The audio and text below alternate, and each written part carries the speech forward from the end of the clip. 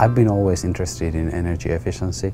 I think I have understood already quite a while that with this many people living on Earth, today's lifestyle is not sustainable.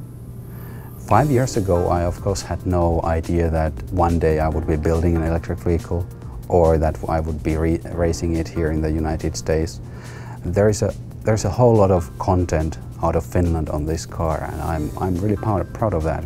Our vehicle was built by only 2 faculty members and about 15 university engineering students of different disciplines.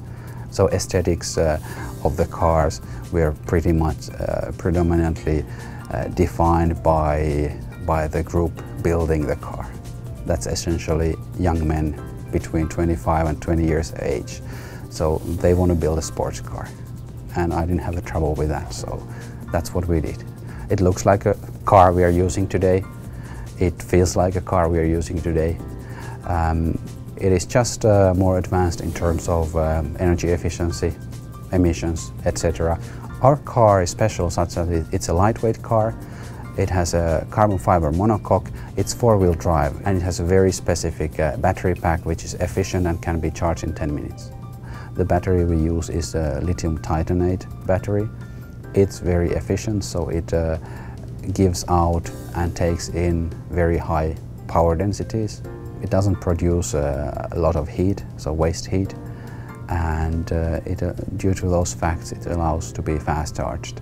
I must say it is a tour de force of engineering prowess. I mean, basically everything in the car there was developed by the students in the university. I mean, not only the chassis, but we're talking about custom developed motors. And I would point out there was 1 motor for each wheel, or 4 individual electric motors in this car. Electric motors are very good because on the system level they give you nice freedom. You can brake or drive individual motors, really completely independent from each other. It is complicated. I know that part very well because I programmed that part myself. Okay. It was probably the most powerful vehicle out there. That car really cooked. And they basically have aluminum suspension brakes from a supercar on this thing because it's like a really high-performance electric sports car. It was a clear favor from the beginning because it's just so well executed. It's fast, efficient, desirable, and that's enough.